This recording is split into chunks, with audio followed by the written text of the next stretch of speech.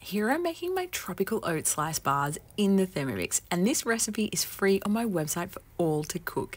I love it because it's got so many high fiber, high protein, filling and nutritious ingredients all blended together in a way that tastes truly delicious.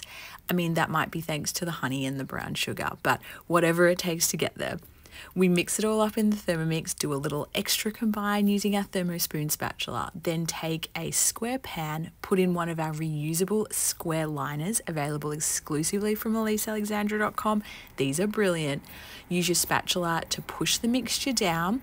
Makes it really easy. Turn it around and get that clean edge if you're a bit precise like I am.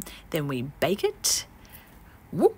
Done. Come back, let it cool, slide it straight off that liner. Look how easy that was, and now it's ready to slice into our bars and ready to enjoy.